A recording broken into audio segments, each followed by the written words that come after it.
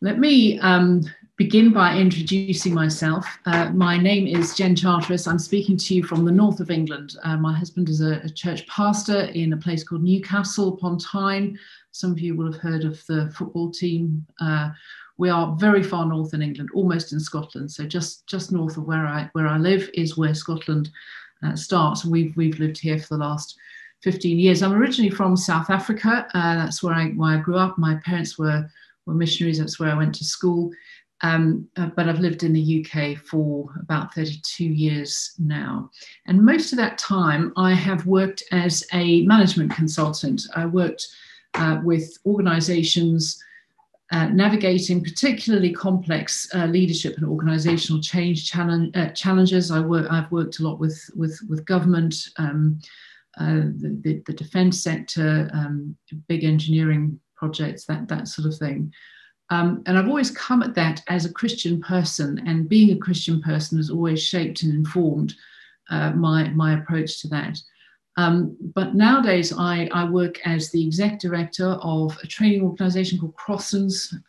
We provide in-context theological training for people all over the UK and Europe, people who would never be able to attend a residential seminary. We're able to provide flexible training. And one of the things I've enjoyed about my role, sort of moving from the leadership work I did in the wider world to working in a ministry organisation, is being able to be much more overtly biblical in the way that we approach things. I hope that and pray that's always been the case in my practice, but it's great to be able to be really overtly biblical about that.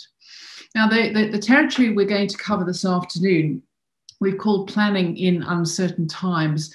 And one of the things to say about this is this is the idea of how we lead through uncertainty, and in particular our approach to planning, to keeping the organisation moving forward intentionally and so on, is in part informed by research that's kind of come into the organisational leadership sphere from the complexity sciences.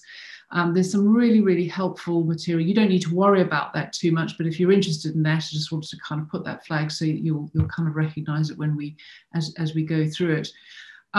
It's really helpful material. But one of the really exciting things for me is that as Christians, we have far more to bring to the navigation of uncertainty than anybody working in the complexity sciences. So it gives us some useful stuff, but a biblical worldview informs us so much better. And so hopefully we're going to bring those two things together as we go through this afternoon. As I said earlier, there will be some breakout work as we go through this. So hopefully opportunities to talk through the sort of some of the issues and challenges that you face in your context. So it'd be helpful if you can sort of stay logged on through the afternoon. We will have some breaks, but if you stay logged on, you'll stay allocated to the same group. I think that's all I need to say by way of introduction this afternoon. So let me get underway and just sort of set up the initial kind of constructs that we're going to think about. Now, hopefully, there we go. I hope that you can see my desktop there. One other thing, sorry, I should have said by way of introduction that there will be, we'll dip into some questions and so on from time to time. So please feel free to use the chat function if you would like to do that as a way of logging questions as we go through them, and we can take some time out to pick it up on some of those more detailed questions. One thing to say as we start thinking about how we plan, how we take an organisation forward, is that planning, in particular how we plan, is, in my view, a profoundly theological activity. It certainly is for us as Christian believers, because what happens when we are planning things in an organisation, trying to develop strategies and ways forward, is that it exposes our our assumptions, our desires, our perspectives on the work that we do, on the world that we inhabit, on our roles, on the people that we serve, and so on. So just our doctrine of God, our doctrine of humanity, and so on, all is informing and shaping how we lead, how we plan, and so on. So let's bear that in mind. What we're going to cover, I'm going to begin by just setting up some concepts. We're going to talk a bit about the dynamics of uncertainty. And one of the things I want to highlight in a couple of different ways is that essentially uncertainty, although many of us as human beings don't love it, is actually not all bad. And there are significant upsides to uncertainty. And we'll think about that. I'm going to use a concept called the ladder of abstraction to remind ourselves that actually not everything is uncertain either. And I hope that will prove helpful to you. And then I'm going to introduce a concept of polarities, and I'll explain more about that, what we mean by that, but exploring some important and valuable tensions that we're often dealing with, particularly in times of uncertainty and complexity, and how we can work well with those rather than be derailed by them as leaders. And then we'll cover some other particular principles and tools for planning in uncertainty. We're going to think about some communication principles as well before we finish. And then finally, I want us to wrap up by thinking through how we lead, what's our posture and approach as leaders in times of uncertainty. So I hope and trust that's all going to be fruitful. One of the things I said much earlier on was that as Christians, we are better equipped than anybody. We should be better equipped than anybody to cope with uncertainty, with the unexpected, and so on. And let me dive into the Acts, the Book of Acts, as a way to illustrate this and to start looking at the patterns. Actually, I could have gone almost anywhere in Acts to think about this. I've landed on looking at Acts chapter 11 in Antioch. So let me just read this through for us. You've got it on the screen, but I'll read it through as well. Now, those who had been scattered by the persecution that broke out when Stephen was killed had travelled as far as Phoenicia, Cyprus, and Antioch, spreading the word amongst only Jews. Some of them, however, men from Cyprus and Cyrene, went to Antioch and began to speak to Greeks also, telling them the good news about the Lord Jesus. The Lord's hand was with them, and a great number of people believed and turned to the Lord. News of this reached the church in Jerusalem, and they sent Barnabas to Antioch. When he arrived and saw what the grace of God had done, he was glad and encouraged them all to remain true to the Lord with all their hearts. He was a good man, full of the Holy Spirit and faith, and a great number of people were brought to the Lord. And then Barnabas went to Tarsus to look for Saul, and when he found him, he brought him to Antioch. And so for a whole year, Barnabas and Saul met with the church and taught great numbers of people. And the disciples were first called Christians at Antioch. So let's just, there are a number of things we could dig into here, but a few threads I just wanted to highlight as we go through this. So first of all, what we've got going on here is a really significant rupture happens. This was in nobody's strategic plan. Nobody had a 5-year plan that said we're going to send everybody out across the known world. It was a really, really adverse circumstance. Stephen has been killed. Persecution has broken out. Nobody planned this. And so people are scattered and just totally unexpected circumstances. And yet people keep on doing some of the things that they most importantly need to do. And so what you have going on, which I could kind of describe as a muddling through, is they kind of recognizing that there are some vital few things. We didn't expect this, we didn't anticipate this, but there are some vital things that we need to keep doing. They keep on spreading the word among the Jews, and then they begin to speak to Greeks also. They're sharing the word of the Lord. That's the key thing that has to keep being done. News of that reaches the church in Jerusalem.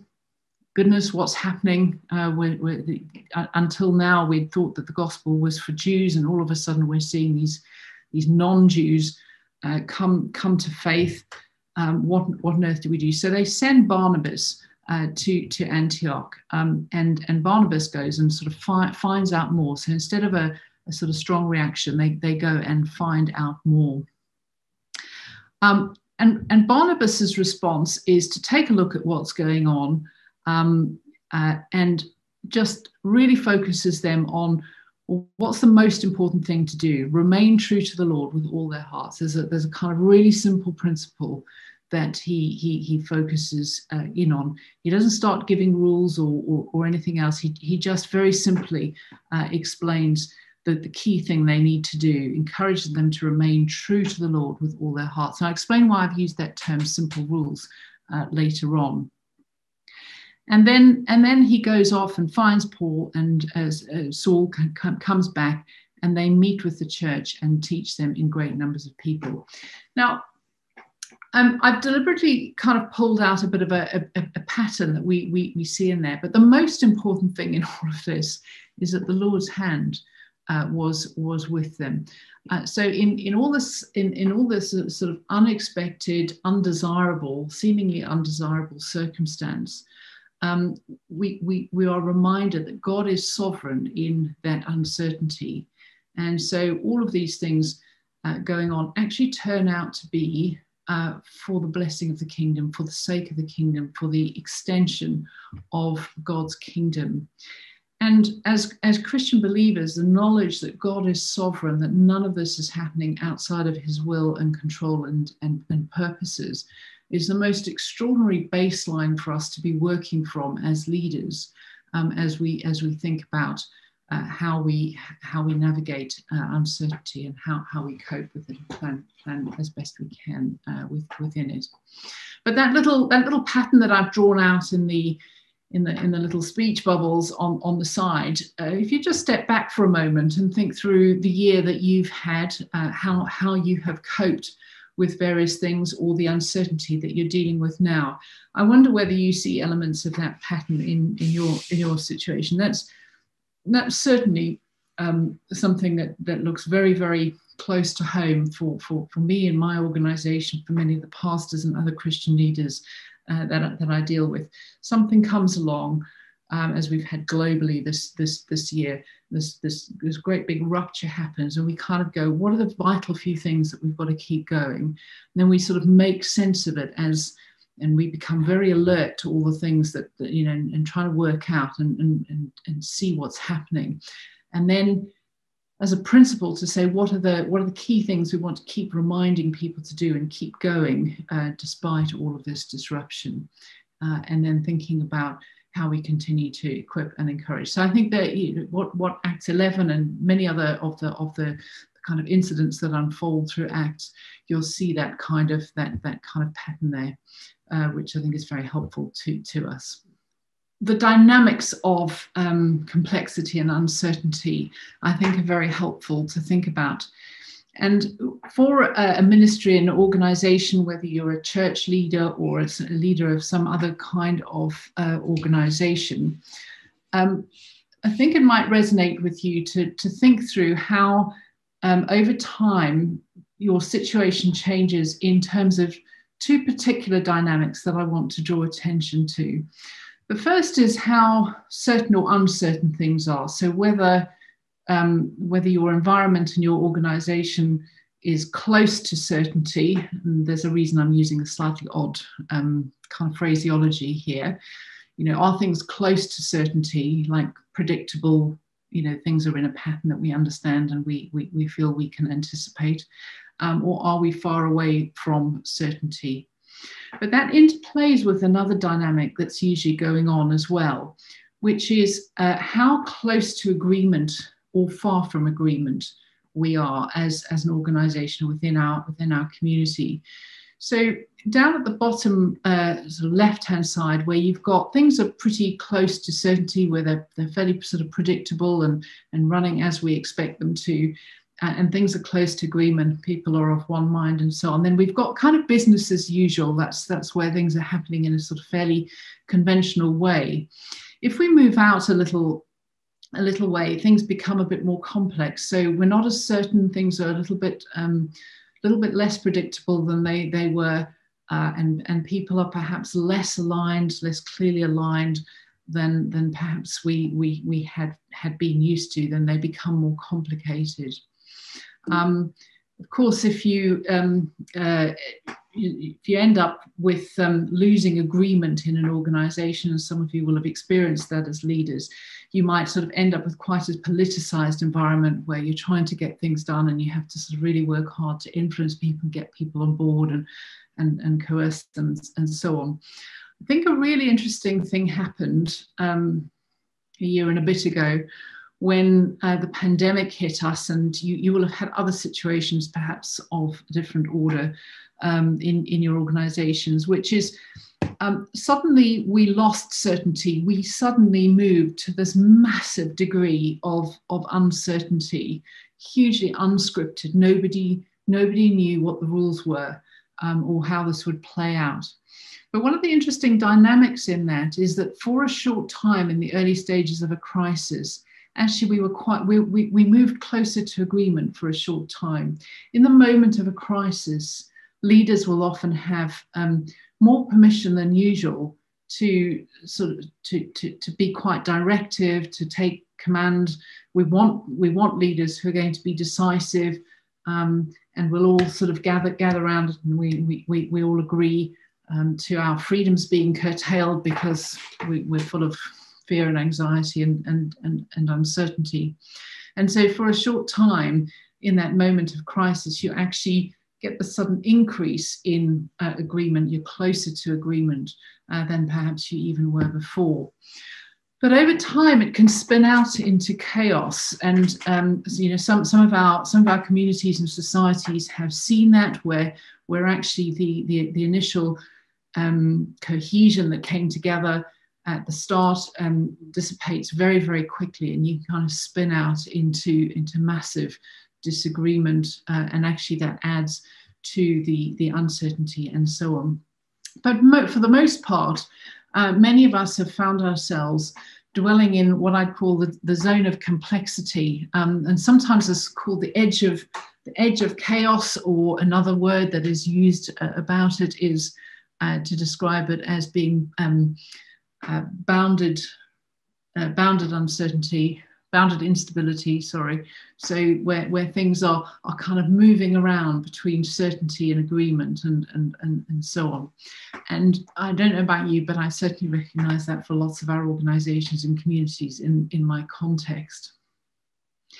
Now, there are a few things that we can say here about how we operate in this space. One is that I think although we like to think that things are predictable and that we're all in agreement, in fact, we're never as close to agreement or to certainty as we think we are. Second of all, I think we often find that a loss of certainty, as we've all experienced recently, will often expose differences that were hidden. And so we've had huge protests in many parts of the world, many communities, exposing fundamental differences that we muddled along with previously, but in the fear of the greater uncertainty, those differences become exaggerated and more concerning. And then similarly, you get into a bit of a cycle where loss of agreement will give rise to new uncertainty. So the more disparity you get in opinions and perspectives and so on, actually the more disruptive that becomes, and so on, as you get into a cycle. But there's also something more positive to say about this, which is the question, more positive to say about this, let me just go back a step, which is that in that zone of complexity over there, sorry, I'm pointing at the wrong slide. in that zone of complexity over there, there is enormous potential for creativity and innovation. So those who specialize in innovation will say that actually this is the place where new potential emerges, the greatest kind of potential to generate new possibilities, new ways of doing things emerges in this kind of zone of complexity. So that's that very high potential aspect. And so the question that we're all kind of wrestling with is, how do we plan and lead when things are truly complex? There's also a big leadership question that says, when we're in this zone of complexity, how as leaders do we maintain a degree of cohesion, even when we can't be certain or rely on high levels of agreement? So just in relation to this, and sort of the idea that in the spirit of sort of gradually building up a picture here, let me add another layer or dimension as we think about broadly different ways of approaching planning or strategy and so on. So there are broadly two ways that people or organizations or groups of people approach how we plan and how we develop strategy. One is to be very kind of long-term planned. We look a long way in advance and look ahead. And the other is to be very emergent, very responsive, reflective, very, very iterative about it. That can in part depend on the type of sector that we're in, the type of culture that we're part of, and the personality of a leader can make a big difference to that. But both of those are have validity. Both of those have legitimacy. But if you're really accustomed to one or the other, then the alternative can seem difficult and challenging. But really, having an interplay between those two is probably what I've seen as being, the most kind of healthy way that successful organizations work over time. So acknowledging that there is this interplay between needing to be very, very planned and needing to be very, very emergent, and to be consciously sort of ensuring that both of those processes and both of those stances towards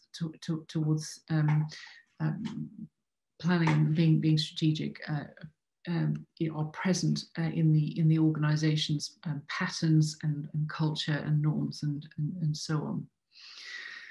Now, that's generally relevant, but it's also an example of a concept I wanted to then introduce into the conversation here, which is the concept of polarities.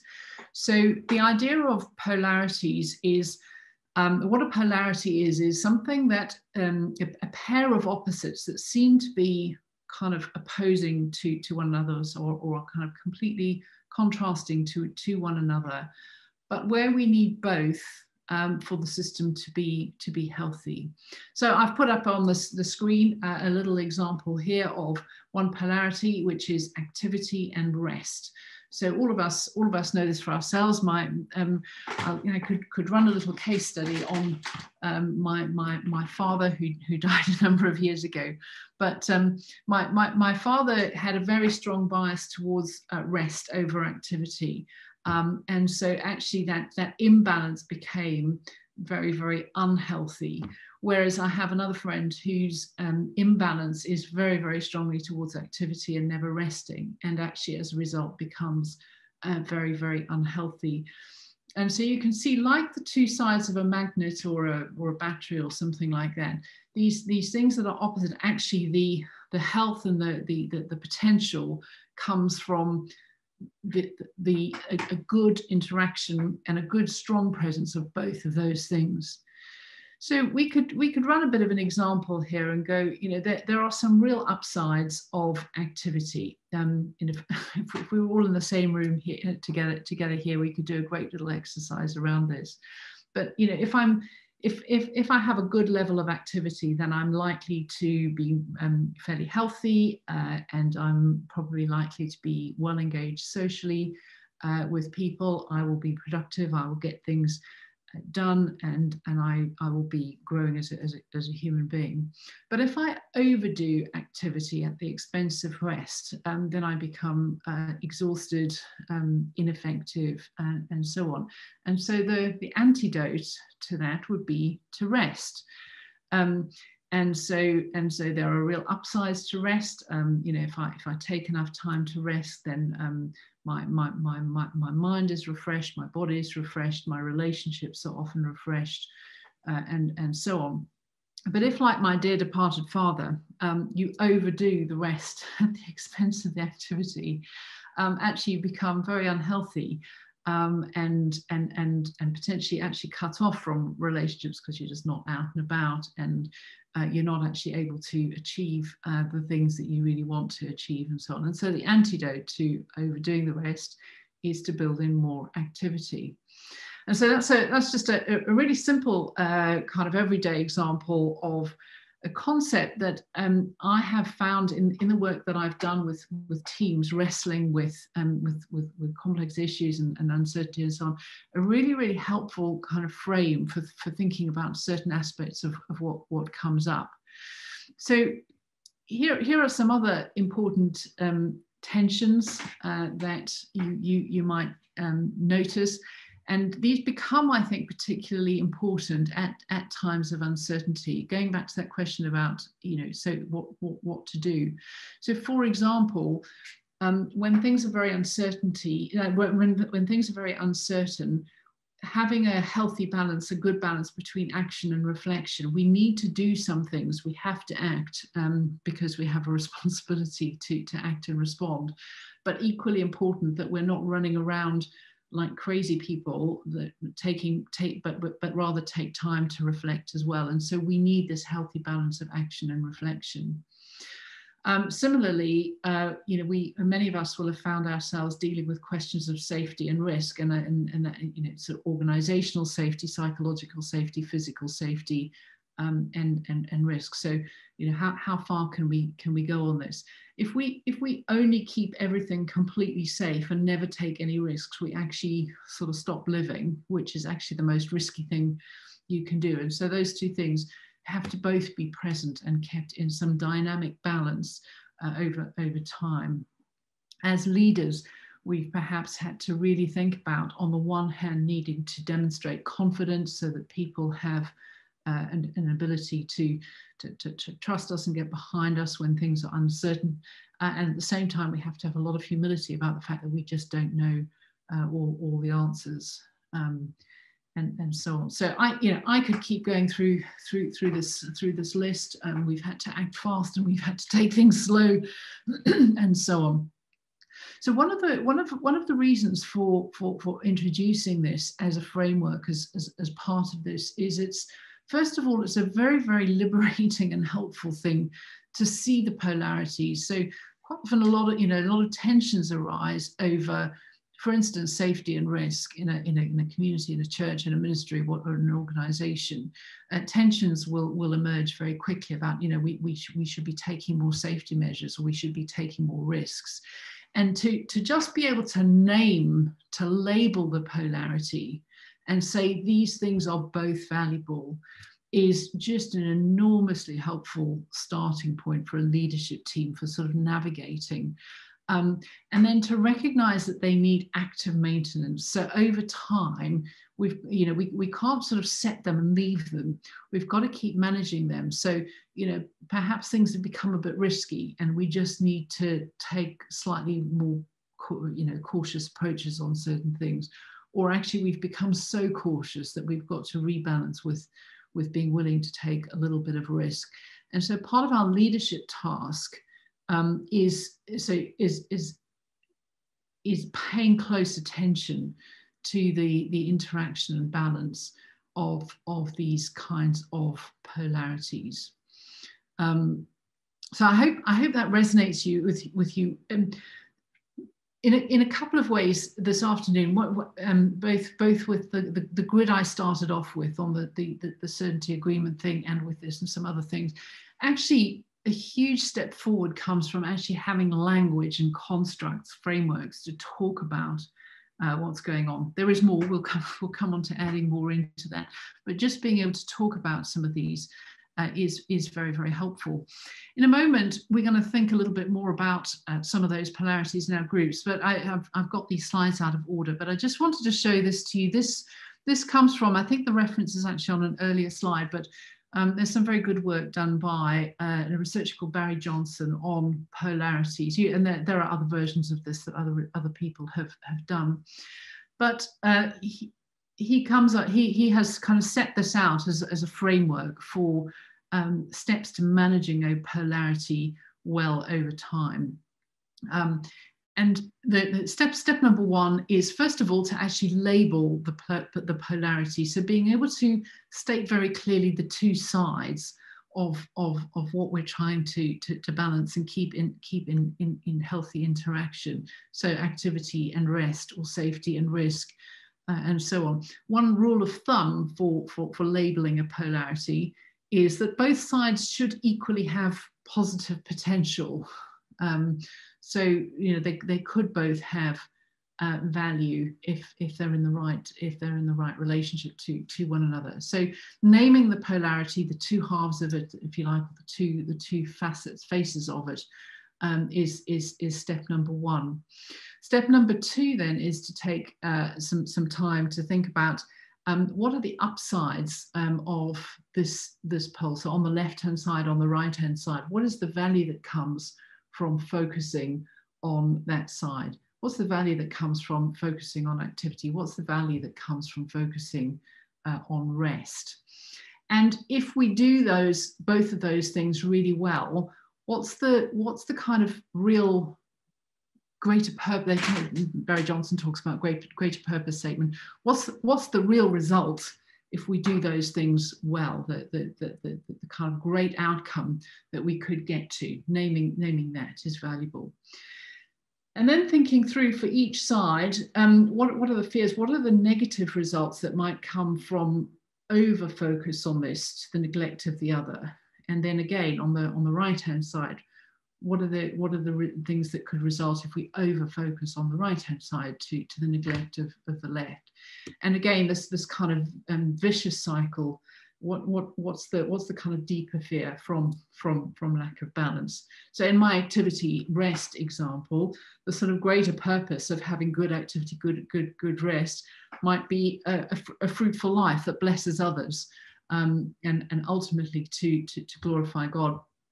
And the deeper fear, if I get those wrong, if they completely, if one completely outbalances the other, is that whether it's too much activity and driving myself into the ground, or too much rest and becoming ill, actually death is perhaps the sort of ultimate, just to be a bit stark about it. But then you start to get practical around those to say, what are the action steps that will help you gain or maintain the positive results from the upside, from that side, and what are the positive steps that you can take to get the results from that side? For rest, managing sleep and managing a day, ensuring days off and being accountable and all that sort of thing. On activity, having good plans and exercise and various other things. Great. Let me take you then through, introduce you to another layer of thinking. This slide reflects, it's a summary of some research by a researcher called Professor Keith Gwint, who wrote about and identified the concept of wicked issues. Now, he's not using wicked in the kind of moral sense that we would think about them as Christians in the way the Bible describes them, but wicked issues are the sort of problems that don't actually have, are sort of potentially almost unsolvable, but we have to kind of work out a way forward. We have to keep navigating through them. And what I've drawn out from a piece of work that he published were some of the principles that he felt were important for leaders to adopt when trying to sort of navigate through particularly wicked issues or uncertain territory where you couldn't really know the answer or the right way to act with any absolute confidence and certainty. And I just want to pull out a few of these things. Some of them are self-evident, and you've got them in the pack there. Actually, I think this might not be in your pack. I think I might have added this a bit later on. But this idea of negative capability, I think, is a really, really interesting one. It's about the ability to not do something, to not act too quickly. Now, we don't always have that luxury. But sometimes when we're faced with really uncharted territory where things are highly uncertain and unpredictable, actually the ability to stand back initially and not rush into action, not try to be the hero, not try to sort of solve everything, can actually be at times really, really valuable. So taking time, therefore, to ask questions before we try and sort of stand up and know the answers. And most important, and I'm going to come on to some techniques for doing this in a moment, it's learning how to become good at working with collective intelligence, not relying on individual genius. How we draw together the kind of wisdom of all of those involved in a situation who will have different parts of the answer or different perspectives on how to move forward. And so, although in some senses it's much easier to sort of to act as a solo leader, in fact, acting collectively and collaborating with others to figure out possibilities, to figure out possible ways forward, rather than relying on the kind of individual hero or genius solution, is shown to be over time a wise strategy. And that means we need to be paying, as leaders, we need to be paying attention to relationships more rigorously than we sort of worry about formalities of structure and so on, taking time to reflect before we act. And then this third from the bottom one I really like is how do we foster a culture and an environment of constructive dissent, constructive disagreement, rather than destructive consent. So where we pressurize people to sort of sign up to a course of action when things are very uncertain, there's very unlikely to be strong, confident agreement. People are often concerned, they have concerns and so on. Now, if you can actually foster an environment where people are able to express what their fears or reservations or alternative perspectives on an issue might be, actually what you're doing is gathering a great deal more information, insight, wisdom and intelligence on the issue. And so that's what's meant by this idea of constructive dissent, not destructive consent. And again, I'm going to come on to some of the kind of tools and techniques specifically for that in a moment.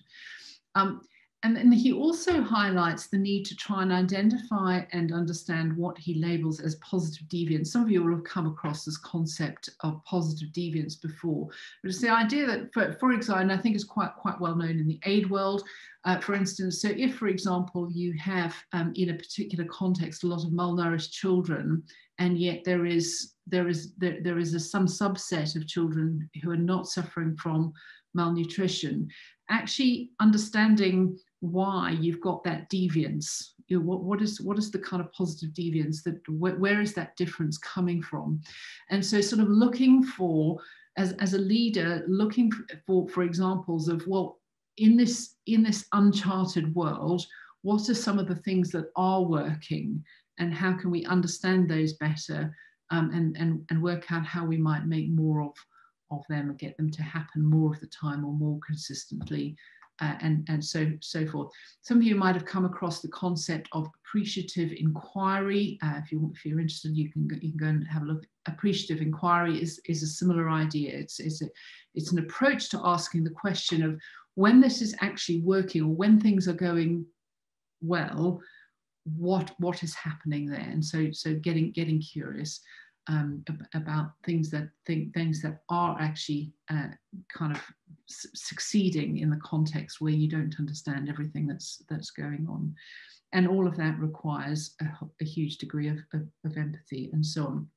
So one way to summarize all of this, all of what I've just described on that previous slide, is to adopt a posture of not knowing. This is a really interesting kind of approach for many of us in the West, where many of us have come into leadership and been valued for and got to wherever we are in positions of responsibility or influence because of what we know. We become quite expert in our fields and all of that sort of thing, and all of that is of great value. But in the face of great uncertainty and not knowing what to do, actually taking a kind of positive posture towards not knowing is a really, really interesting approach for us to have.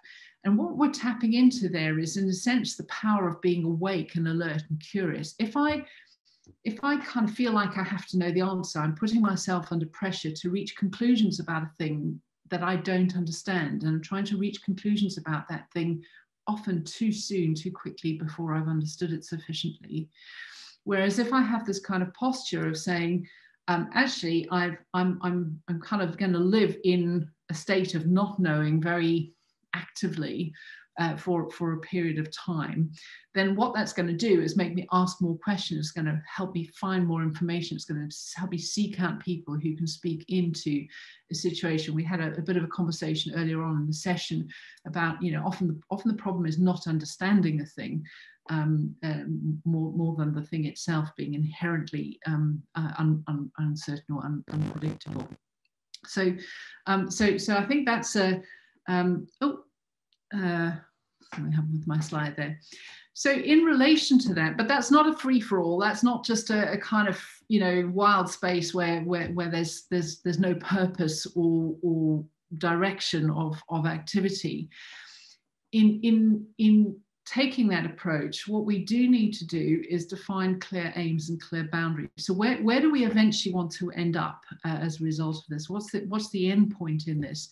And what are the boundaries within which we're going to work? So things like our organisational values, our statement of faith, our sort of non-negotiables as an organisation or as a church will give us those boundaries, and we have to state those and be really clear about that. But then within that, we can be flexible on the means, and most importantly, we need to give other people flexibility on the means and allow people to try different ways of getting there.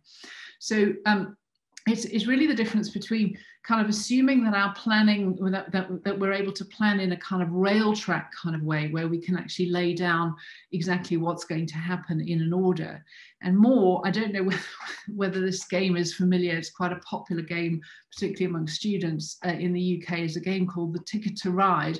And the idea of the game is that you get given some cards that tell you destinations that you have to get to. And then the game is working out how you can get to those destinations while other people are also trying to get to their destinations.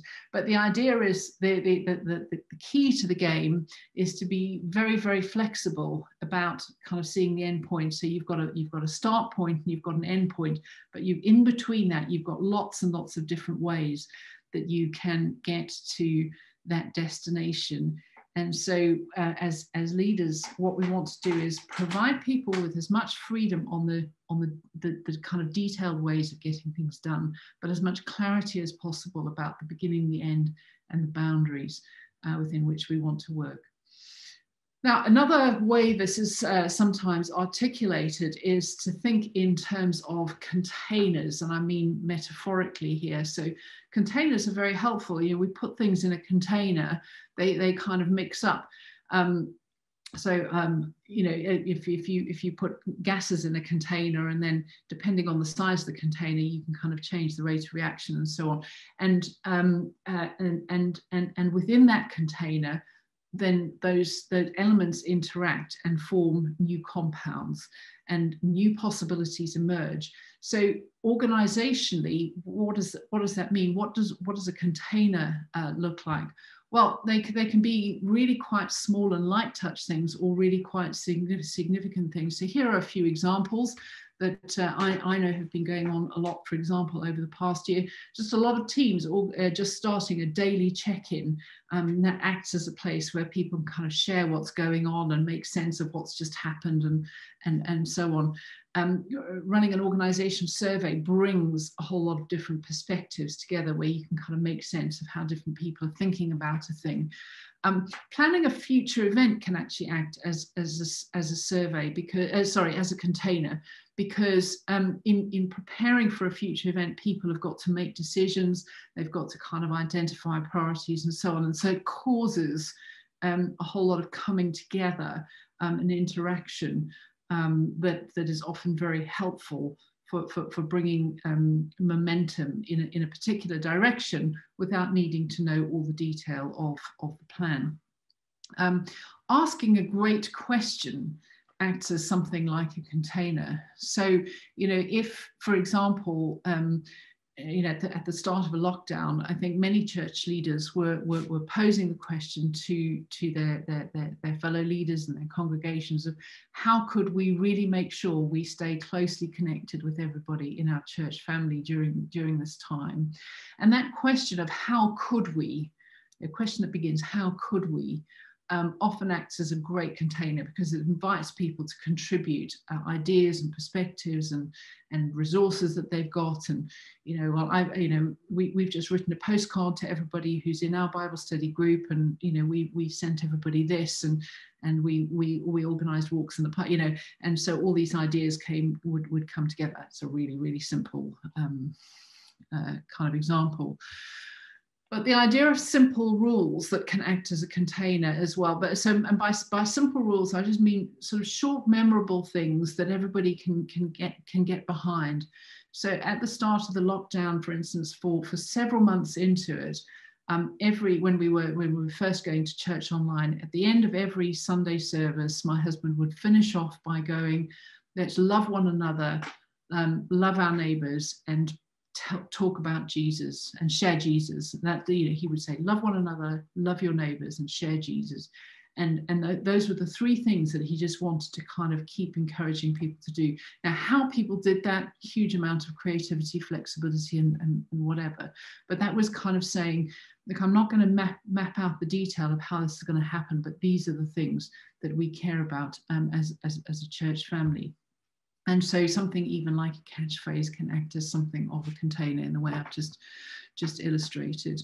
And even doing an evaluation study, getting feedback on something can act as a way of bringing together different points of view.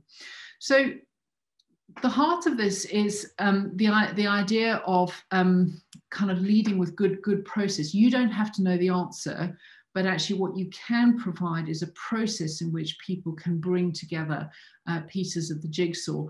So you might have, there's this idea of sort of street corners. Everybody, if a car accident happens and you've got 4 different people standing on 4 different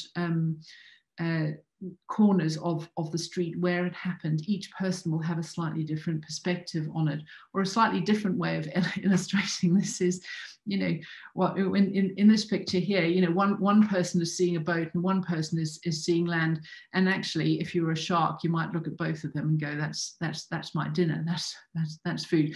That's being a bit frivolous there. But the point is, bringing together different perspectives actually helps you understand things that you when you don't know exactly which way to go, just fills out that picture. And fundamental to planning and uncertainty is living with the not knowing, but being in an active state of building understanding. So let me point you to a couple of other process type of things that might help in relation to this. So something that has shaped my approach to all sorts of unknown situations over the years has been something that's often described as a lean startup approach. The idea of approaching things rather than trying to sort of map out the whole plan and know exactly where we want to be in 3 years' time or whatever, is to kind of go, the general direction is over there, But what we're going to do is a series of small experiments. And as we do those small experiments, it gives us an opportunity to kind of rapidly test what works and what doesn't, so that we can feed back and learn. In relation to donors, for instance, somebody talked about that as an example. You know, is there a slightly different way we could engage some of our donors and just test that out and see and feedback and learn from it? And if that works, we could kind of roll that out on a bigger scale, and then we embed what works and we drop what doesn't work. So you start off quite sort of simple and a bit tentative, and then as you see what works, perhaps a way of doing things starts to take shape, so that over time you end up with something that is more established and more confidently approach. So there's a whole raft of resources on the lean startup concept. There are other ways that that's sometimes described as well in the whole world of kind of innovation strategies. But I think that can really help us as just generally a kind of mindset and approach. So Eric Ries is the author there. Let me share another even simpler approach. Some of you might have come across this if you've had anything to do with the world of coaching. There's a very, very simple model called the GROW model, which is usually used for one-on-one coaching, but I have often used this working with groups where the way forward is unclear, where it's difficult to work out what to do.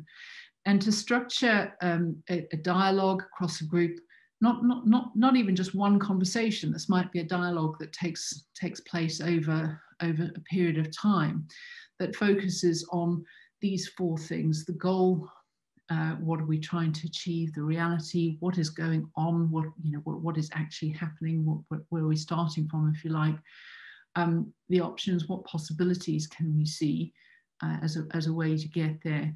And then the will, what have we actually got the kind of confidence, energy, will, capacity to do, or sometimes that W is described as a what next.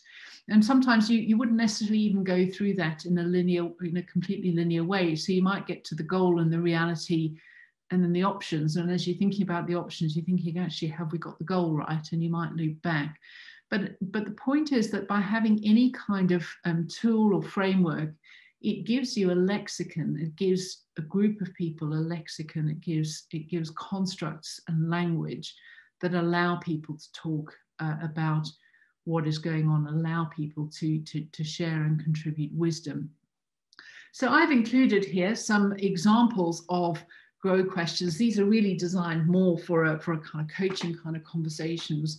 But what I've put in red here is that actually the questions need to point us to scripture as well. So there's a great tool. It's not the GROW model, and there are a bunch of others that you could choose to do that. But make sure we're including that a biblical worldview going right back to that we talked about. So some examples of questions here, and I'm not going to spend a great deal of time dwelling on these, because actually if you go and look up GROW questions online, you can find all sorts of banks of these questions that are very easy to kind of borrow from and adapt as a way of structuring a conversation. The fundamental principle here, though, is provide a kind of navigation tool of some kind that enables people to participate in a conversation, to contribute the insights and wisdom and fears that they have, in order to chart your way through the uncertainty. So the title of the slide is really the point I've been making. It. Simple frameworks give language and shape to conversations. This is the final one of these that I've just included for information. This is a kind of combination of multiple different kind of tools and frameworks that then you can map lots of other things onto this. But when I've been working through some quite complex business issues, sort of uncharted territory with people, here are some of the main, with businesses over the years, here are some of the main areas that I would cover. I would cover time spent on thinking about the context and environment, allowing people to bring to the table their understanding of what is going on and how it's changing over time, and you can keep revisiting that conversation because it's constantly changing. There are some great headings that you can find to help you with that. If any of you have worked with something called a pestle analysis, again, that's very easy to look up. There's lots of that around. That's a great set of headings that you can borrow from to help you think about the context and environment. PESTLE is political, economic, social, technological, legal, and environmental, I think. Did I say? And economic. Anyway, you can look that up. PESTLE. So that would give you some great headings for thinking about the context environment. And against the backdrop of that context and environment, actually talking about our goals, what are we actually here for? What ultimately, what's our purpose for being here? And what are the things that we need to be aiming to achieve in the world, and given our purpose as an organization. And knowing what those goals are then enables us to think through who are the key kind of stakeholders. I hate that word, but I haven't come up with a better one. Who are the kind of partners, interested parties? What are the critical relationships that we have, and how are we doing on them? To what extent do they share our goals? To what extent could they work against our goals? What's the health of our relationship with those stakeholders? You can find some great kind of generic frameworks on stakeholder analysis that you can kind of bring into this if that's a big piece of the jigsaw that you need to look at. And then with all of that kind of shaping the context, we then get to the kind of specific issues that we have to address. And this is quite similar to the GROW model now, the sort of inner part of the model. If any of you are familiar with Myers-Briggs, you'll recognize that actually there's a strong Myers-Briggs element to the shape of this. If you don't know what that is, please don't worry about that. It's not very important for this particular purpose. But taking time to make sure that we really understand the facts of the situation well can be very valuable and helpful. So often we try to get into planning and decision making without actually really understanding the facts of a situation. And so bringing in facts from different perspectives and from different sources, soft intelligence, hard data, a range of different sources of facts. And then with that understanding, we then need to take time to generate some different possibilities. And one of the traps that people fall into when they're trying to sort of plan in these kind of uncertain situations is generating too few possibilities. So not thinking kind of widely and creatively enough about the different ways of going about that. So, you know, we can often put a lot of energy into how to sort of push through with the way we've always done things, when actually stepping back and going, is there a completely different way? Are there different possibilities opening up here? Under the GROW model, the sort of option questions will often be things like, you know, what would such and such a type of person, or what would such and such a type of organization do here? How might so-and-so approach this? And that often helps you to bring some possibilities to the table. Don't be afraid of using some of the creative thinking techniques. We don't have time or scope within the context of this particular seminar to get into creative thinking techniques. But again, there are just some great simple ways of helping a group to think about possibilities from different directions and sort of opening up the mind to new ways of doing things. And then having done that, we need to go through a process of really good analysis and decision making, the kind of the thinking, the kind of rational thinking part of the decision making process. Having some criteria is really, really helpful, which goes right back to our kind of core values and purpose. And again, using decision criteria tools, there are all sorts of things that are available, or you can construct for yourself on that, so that you get to a kind of a strongly based, justifiable decision. And then what we so easily kind of bypass is the buy-in. So how do we actually feel about this? The reason that's a heart shape is, you know, how do we actually, are we willing to really get behind this and commit to the whole thing? Are we really going to take time to ensure that people understand and buy in, and so on? So how we get to that kind of commitment before we act. So I'm just giving you one model. I think what I want to really emphasize is that there are probably dozens of different models.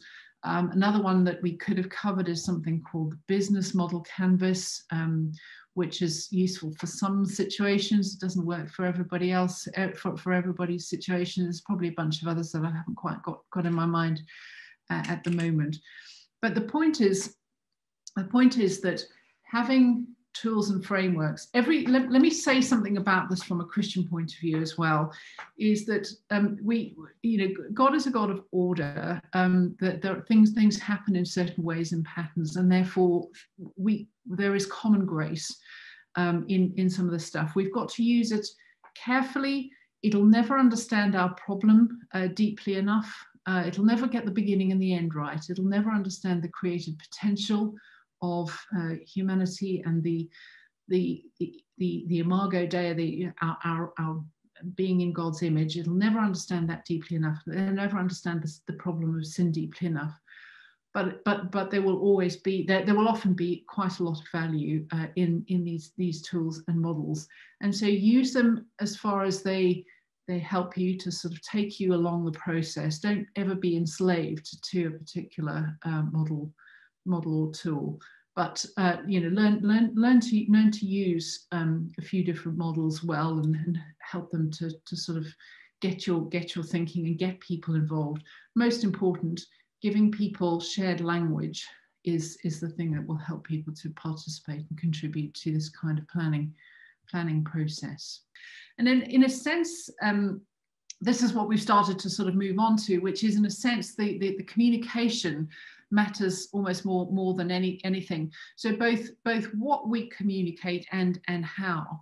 And so in conditions of uncertainty, when things are very up in the air, actually communicating the vital few things. What are the simple priorities that we help people to stay focused on and have flexibility about how they get there, is a really helpful kind of communication point. And also just trying to identify a very small number of meaningful measures.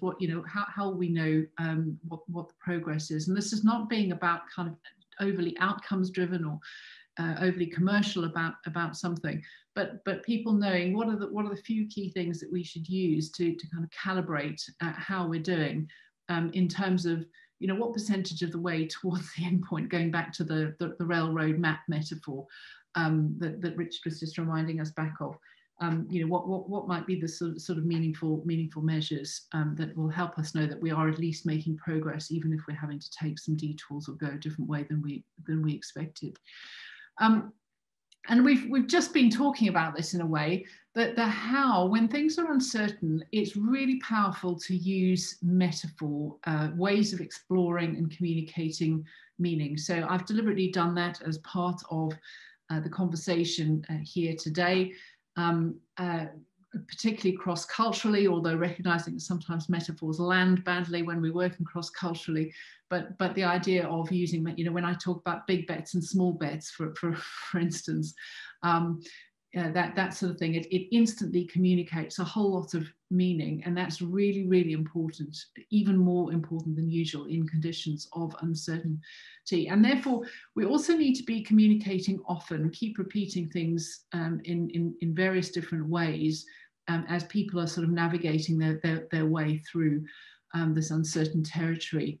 And we should assume much less understanding or buy-in than usual, which is why the communication matters so much. And then I think a big part of our role as leaders in all of this is actually to foster community. In conditions of uncertainty, belonging matters more than ever. But here's the thing, is that if people feel that they belong, they feel safer. And when they feel safer, they're more willing to try something. And that's exactly what we need them to be doing when things are very uncertain. So how we foster belonging actually can have a big impact on people's ability to sort of try and keep moving forward. And related to all of that, just a very final bit to cover is just thinking that, therefore, what is my posture as a leader? What might our posture be as leaders in the face of uncertainty? Here are some polarities. We've kind of touched on them a little bit. So both, I need to be both good at knowing. I've got to really inform myself, get informed, but actually have a posture of not knowing at the same time, so that I stay curious. And with that goes, I've got to be really confident about what I stand for, what we stand for, what our purpose is, and yet very humble about what I don't know and where the uncertainty lies. And therefore, I'm also trying to be simultaneously both a learner and a teacher all the way through the kind of navigation of uncertainty, and therefore managing my own energy and my rest. So people are looking to me to be energetic, to bring momentum and confidence and so on to the landscape. But if I'm going to do that well, I've also got to manage my own rest really well. And fundamentally, in the face of all of this, because we know that God is sovereign and gracious, we can be thankful and joyful and prayerful and hopeful for the future. And one of the things I just love about stopping and reflecting on all of this is that one of the things that uncertainty does is that it helps, it reveals weakness in us to a certain extent. And actually what Scripture teaches us is that we should be very grateful for that.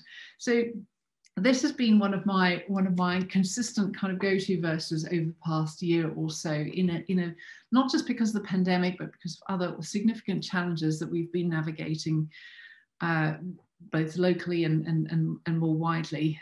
This feeling of weakness, just feeling not powerful at all. All the things I might have kind of felt confident about, I just have just not been as reliable as in the past, and yet that is where God's glory is revealed. So God, who said, "Let light shine out of darkness," made his light shine in our hearts to give us the light of the knowledge of God's glory displayed in the face of Christ. That hasn't changed, that is certain. But we've got that treasure in jars of clay, weak and fragile, to show that the all-surpassing power is from God and not from us. So my hope and prayer for us is that in navigating all of this, we're not just sort of being on the ball and having lots of wonderful models and tools, but actually that it is being formational for us, teaching us to depend more deeply on God, and enabling us to in our weakness allow his glory to be displayed. So that's where I want to pause. And there are a couple of things that have come across, which I'll just pick up in a moment. Rita has placed in the chat function a link to the evaluation for the session. So if you could make sure you click on that. It's also in the conference app. So if you've logged into that, you'll find that connected to the session as well. So we'd be really grateful if you would complete that. Richard has said a couple of use cases from your past and how applied tools and principles. I'm trying to, there are just so many. This is, a huge amount of where I cultivated this was in relation to projects in UK government, working with different departments, but probably mainly in the Ministry of Defence, where defence equipment projects are very, very, very complex projects, and they're planned 20 years plus in advance. So the sort of long-term planning piece is really, really strong there. But actually what comes in is operational issues. So working, for instance, through the middle of the various conflicts that the UK and other defence, other countries have been involved in defence-wise, which can have a dramatic impact on what has been planned out for 20 years in terms of industrial strategy for equipment like helicopters or warships or or whatever.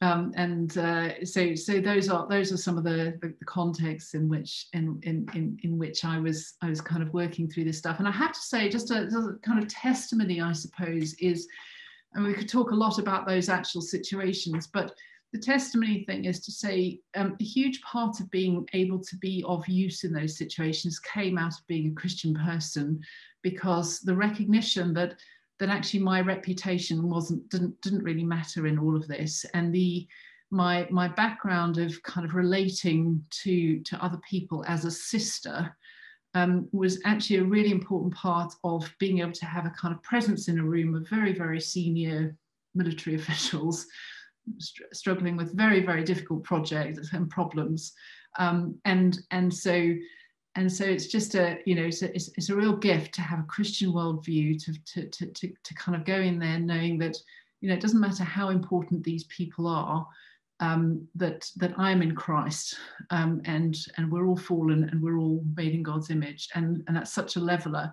And so your ability to then go into those conversations and just be as useful as you possibly can be without sort of feeling your identity is caught up in that is actually one of the most wonderful gifts to us. And so, I'd kind of plead with all of you, whatever your leadership role is and responsibilities and all of, and your brilliant minds and all of those kinds of things, actually the most important thing is your identity in Christ.